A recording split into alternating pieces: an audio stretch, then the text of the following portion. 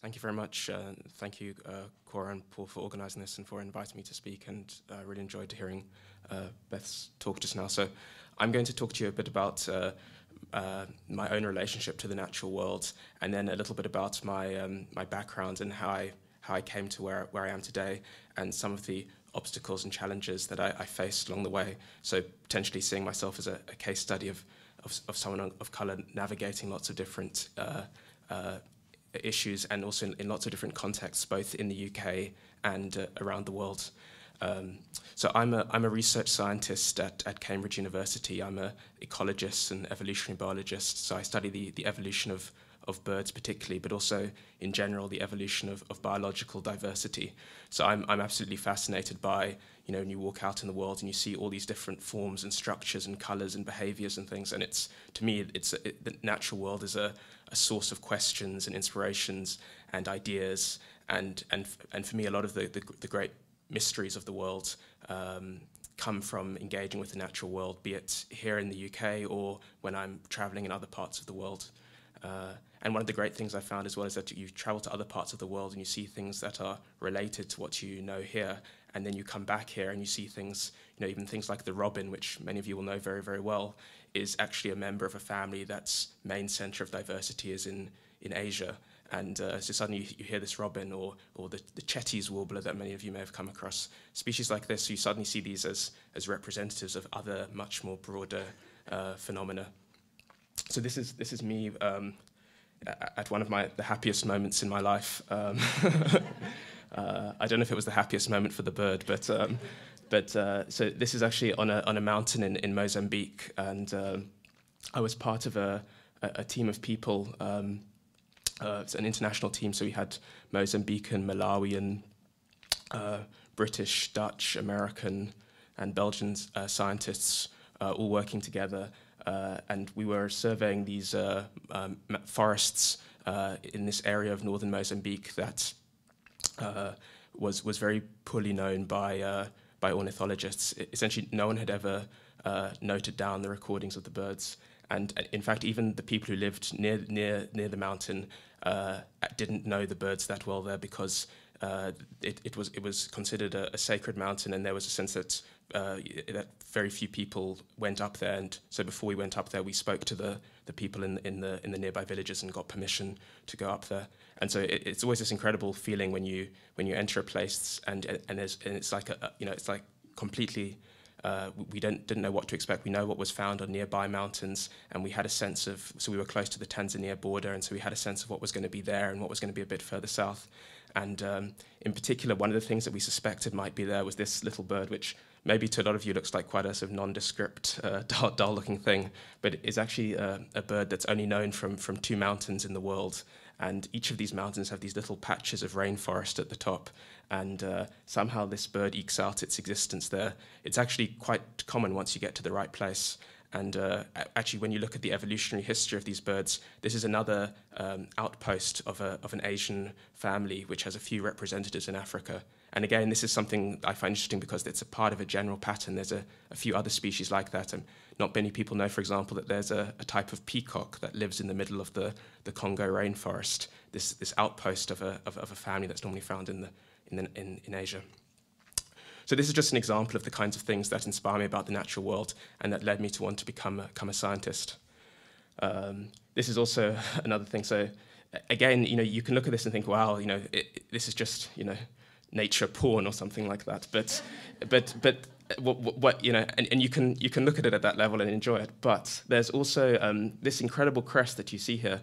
Nobody knows why this bird has this crest. So you can look at that at an aesthetic level and really enjoy it. But you can also start to ask, why does it have that crest?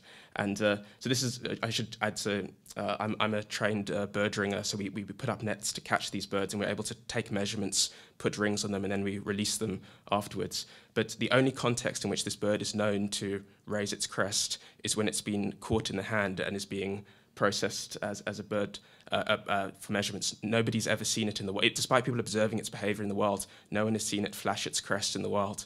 So this is still completely unknown why it has this ridiculous crest. And this is a little flycatcher.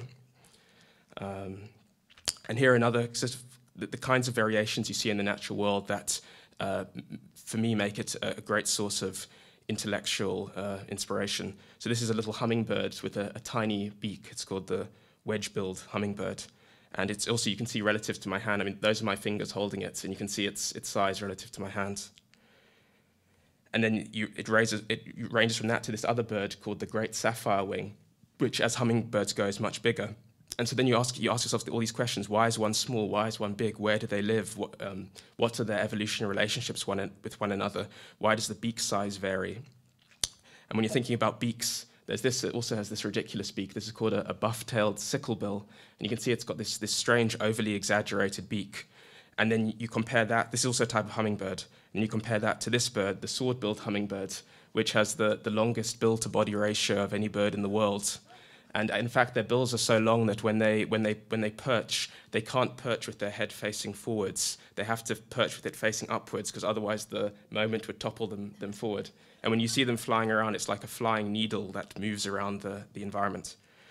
So this is really where I'm at my happiest is as a researcher, measuring, studying, asking questions, and trying to make sense of the natural world. And so yeah, I just wanted to sort of start off by giving you a sense of where I'm at, but a little bit of my background. So I grew up I was born in London and grew up in the UK, and both my parents are from South Africa.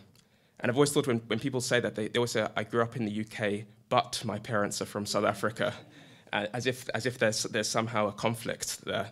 And so I always like to say I grew up in the UK and my parents are from South Africa. So this is a photo of my mum and dad taken, I think this was taken actually in Paris. But so my parents both met at art school in Cape Town at Michaelis Art School. And my dad was the only person of colour at the art school. So in South Africa in the 1970s, apartheid was in full swing. And as I'm sure all you know, everybody was classified according to these very limiting categories, or if you're white, enabling categories. And my dad came from a community that was classified as the Cape Coloureds, which itself is an extremely artificial category, as of course is the category of whiteness. So my mother's family are Lithuanian Jews who left Eastern Europe during the pogroms, and the other side of the family were German Jews who left when the Nazis came to power in the 1930s. So you can imagine that for them, that their relationship was illegal, and if I had been born there, in the words of Trevor Noah, I would have been born a crime, and that's why they had to keep their relationship a secret. And eventually, in 1979, they left South Africa, ostensibly to go and study in the UK, and they left independently of each other, each having gotten positions in the UK to go and study, and they didn't tell their parents what they were doing. And in fact, my dad was stopped at the border because he didn't have documents to show that he was actually going to study, and they didn't believe him. And he was then, luckily, he hadn't gone directly from South Africa. He'd gone via Amsterdam. So they deported him to Amsterdam, where Amnesty International looked after him for 6 months until he could get the paperwork from the university to convince the authorities that he was going to study there. So this is a photograph of me and my dad. This is in Cape Town, and so there was always this thing. You know, when my parents left South Africa in the 1970s, there was no sense that whether they would be able to come back, and certainly if they started a family, if they could come back with me and what I would represent there. And it was only really, it was only really in the early 90s that the Immorality Act was scrapped, and then obviously in '94 Mandela came to power. So this is me aged about 4, something like that, enjoying an ice cream with my dad, and I hope you can see actually that my T-shirt already has birds on it there. So it was an auspicious start. And this is the woman on the left is my dad's mother, who was she worked as a cleaner. She cleaned houses, And the woman on the right, Auntie Minna, was not a relative, but unfortunately my dad's dad had serious problems with alcoholism and wasn't able to take care of him growing up. So this Auntie Minna formed a kind of a support network for my mother. And so the other interesting thing as well is that even within my father's family, there's a lot of complexity there. So I said that the Cape Coloured as a category is a very sort of strange one. So my dad's mother was sort of whatever you'd call true Cape Coloured, which was where she descended from the Khoi and the indigenous people of that area, who had then mixed to some extent with some of the Dutch colonists. And then my dad's father came from the Cape Malay community, who had been brought across as slaves by the Dutch about 300 years ago. And so even all these people were called Coloureds. They were all Cape Coloureds.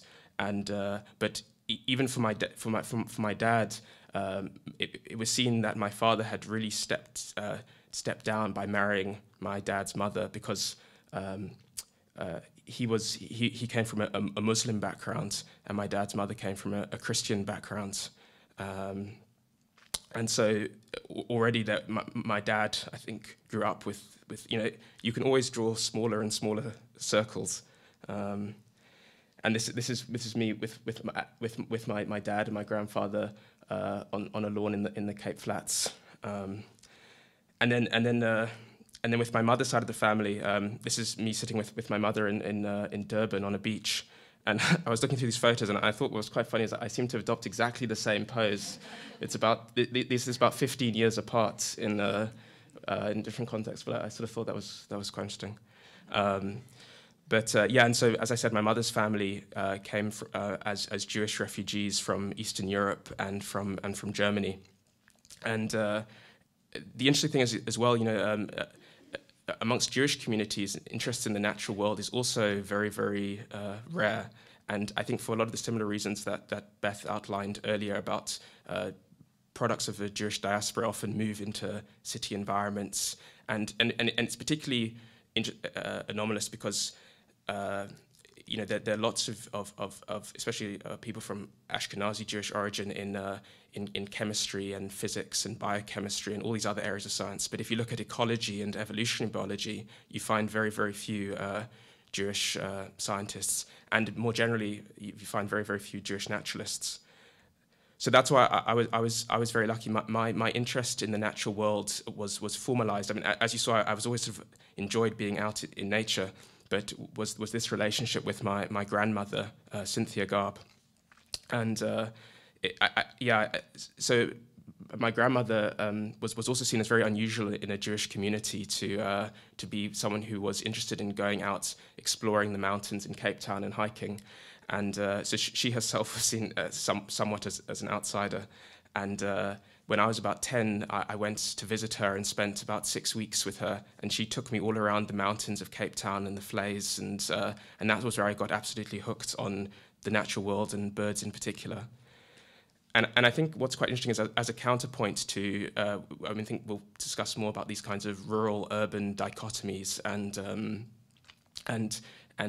these, often in a kind of, in a UK setting, we often think that there's a lot of cultural diversity in urban settings, but relatively low biological diversity. And then you have, if you wanted to get, the areas with the highest biological diversity tend to be areas with lower cultural diversity. But Cape Town is an example where you have a biodiversity hotspot of global significance nestled right in a city environment. And so this, even though it might look quite plain to you, this is the Fynbos plant kingdom, which is actually the most species-rich plant kingdom in the world. And I don't know if you can see well, but in the distance, sort of going down the peninsula, you can see the houses of Cape Town. So you have these mountains rising up. And yet, though, in a Cape Town setting, in terms of the people who are doing most of the engagement with the natural world and the people who, say, write the books and other are considered the leading experts, there are very, very few people of color. So I think this goes to show that it's not just about proximity to the natural world that is the barrier. I think, as Beth had talked about earlier, there's lots of other barriers that need to be overcome in order to, so here in Cape Town you have, millions of people going right next to possibly one of the most inspiring biodiversity hotspots in the world, and yet it's still a very limited subset of that population who actually goes hiking and engages with it a lot. And this is just as a case study of what's there in these heathland areas. So the Cape province is very well known for its orchid diversity, particularly terrestrial orchids, ones that grow from the ground. And again, this is the kind of stuff that really made me think I want this to be what I spend my life doing. So on the right, you have a type of Dyser orchid, which is only found on a particular area of Table Mountain, and it's called the drip Dyser because it likes these little seepage areas that run down the rocks. And I don't know if you can see that it's got, so you have the flower, and then coming out from behind the flower, you have this very, very long spur, and that's because it gets pollinated by insects which have very long proboscises. And so there's all these co-evolutionary interactions that happen between the insects and the plants, and that's something that fascinates me as well, as understanding plant diversity through their interactions with insects. The one in the middle is an orchid which only comes up after fire. So we were very excited to see this because its seed sits in the ground dormant for many, many years, and then a fire comes through, which is a natural part of the fame-boss dynamics. And then this strange thing sort of comes up, and it hardly looks like an orchid even. And then this one on the right is another specialist that comes out of rocks. That you've got, but it likes these damp areas. You can see there's this very dense mat of mosses that live beneath it. So from this incredible biodiversity hotspot, I then had to go back to school and to the UK, and this was the kind of landscape that I grew up in. And I remember having first been turned onto the natural world in South Africa, and then growing up in central London. Initially I sort of felt this sense of despair of how was I going to find nature in all of this, but as Beth has shown earlier, even though at first glance this can seem like just a sort of concrete jungle, there's actually, even within a London context, and certainly within a UK context, huge amounts of biodiversity that you can engage with. So just as an example, I was just showing you orchids in South Africa, and I constantly, my South African colleagues are always telling me that the UK doesn't have much to offer with orchids, but this is a beautiful species called the early spider orchid. It's one of the first orchids to emerge in the year, and you can find it on the south coast of Britain on this little reserve called Samphire Hoe near Dover. And so you can see those are the white cliffs of Dover in the background, I hope one day that these early spider orchids will become as iconic as those cliffs in the background. And this is me again in my sort of favorite pose, trying to photograph these things. And again, this is also me at my happiest. And here's a close-up of it. And so again, you could also just look at this and say, at an aesthetic level, and think, wow, look, it's amazing. But there's all these interesting evolutionary stories behind it. So this actually employs mimicry. It emits these pheromones that mimic the sense of a female bee, and the male bees come looking for mating opportunities and try and mate with that large swollen lip at the bottom there. And in mating with it, they get the pollen deposited on them. So there's fascinating stories of mimicry and deception. And so then I'm just going to tell you a little bit about the work that I do currently. So again, as an example of observations that inspired research programs, this was my first sighting of a strange observation like this. This was actually in Vancouver, walking through a pine forest, and I heard this strange, loud sort of begging call, and I saw the bird on the left screaming and screaming and screaming, and eventually this bird on the right came. And as you can see, they look completely different to one another. And what this is an example of what's called brood parasitism, where the bird on the left is what's called a brown-headed cowbird, and the one on the right is the parent, which is called a black-throated grey warbler. And this cowbird has somehow tricked the parent into feeding it. So cowbirds are species that don't make their own nests and instead lay their eggs in the nests of other birds. And this parent has been duped into feeding it. And so in a UK context, this is the kind of image that you might have come across before, where you've got this absurd cuckoo, which is huge, being fed by this little reed warbler. And so I was fascinated by these things and learned a lot about them. But I was also very interested to learn about it in other parts of the world. And actually, the areas in Africa, particularly Africa south of the Sahara, has some of the highest diversity of species that behave in this way. So I just want to quickly play you a few calls just to give you a sense of... many of you might be aware of the...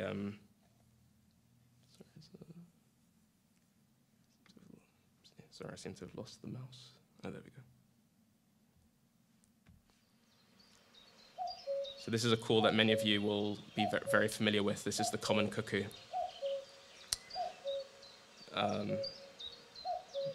don't know how you... I'm not really sure how you stop it, but...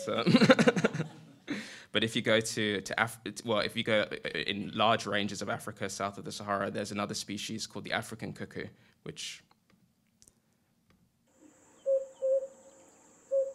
So you can see it's quite similar, but the two notes are a little bit different.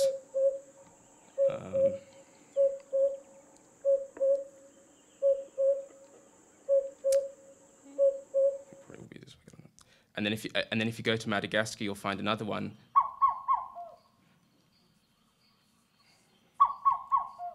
And again, these all three look very, very similar to each other. You can hardly tell them apart visually, and they all have these different calls. And each one of them lays their egg in the nests of different species and have whole ranges of interesting biology to uncover. In fact, the Madagascar one, nobody knows what it lays its egg in the nest of, so there's whole worlds to discover. And just quickly, I'll show you a couple of other images here. So the other thing that I study a lot is the evolution of mimicry in the natural world. And so on the left-hand side there, you can see this is a clutch of this bird called the fork-tailed drongo. And the two eggs on the right are the drongo's own eggs, and the one on the left is the one laid by the African cuckoo. And you can see what a good match it is. And the moment it hatches, it then pushes out the nests, the eggs of the other ones. And then you get these ridiculous images of this African cuckoo being fed by a fork-tailed drongo. And these are just a few of the other birds that I study with these incredible diversity of appearance and colours. And just quickly, I would just want to show you one thing. So I then, in order to study this, I've spent a lot of time in Zambia and Mozambique, and that's allowed me to engage with people from lots of different backgrounds. But also, what you have to do there is you have to integrate with a very different world. It's like feels like living in a different world. So especially in parts of rural Zambia, there's still very much these kinds of farmer-worker dynamics, often with white farmers and black workers. And you then have to sort of work between these worlds and within these worlds, and it's always this delicate balance where, on the one hand, you're reliant on people for their hospitality, and on the other hand, you don't want to be complicit with certain modes of being that you don't agree with. And of course, for me as well, one of the things that I'm constantly confronting is that as I move through the world, people project on me different cultural and ethnic identities. So in a Zambian context, certainly for most black Zambians, I'm just white. There's like no questions asked. It's like I'm the white guy, and that comes with it. You know, in some situations that might lead to certain make certain interactions easier. In some situations, it makes interactions harder. But it's always very difficult for me because I'm never quite sure which identity is going to be thrown at me as I move through the world. When I've done work in South America, people thought that I was some sort of Colombian. When I've done work in Greece, they thought maybe I was some kind of Greek. Then here, but the thing is that here in Zambia, the category of coloured still, and not coloured as in Cape coloured, as in coloured as in mixed race, still means a lot, and there's still a huge stigma around mixed race marriages. And I think one of the things that I was very lucky with is that I grew up in North London and already where these mixed race couples weren't as uncommon as they are in rural Zambia. And my interest in the natural world began so early that I was already so fully committed and into it that it was only in my teens that I kind of looked up, and I had these conversations with people where I told them that my father was Muslim, my mother's Jewish, and they said to me, "Oh, is there a war happening in your house?" Literally, and I sort of looked at them confused. So I think that's been something that I've found very interesting, is that's how the projected identities are so fluid, and yet when people assign these identities to you, they do it with absolute certainty and conviction.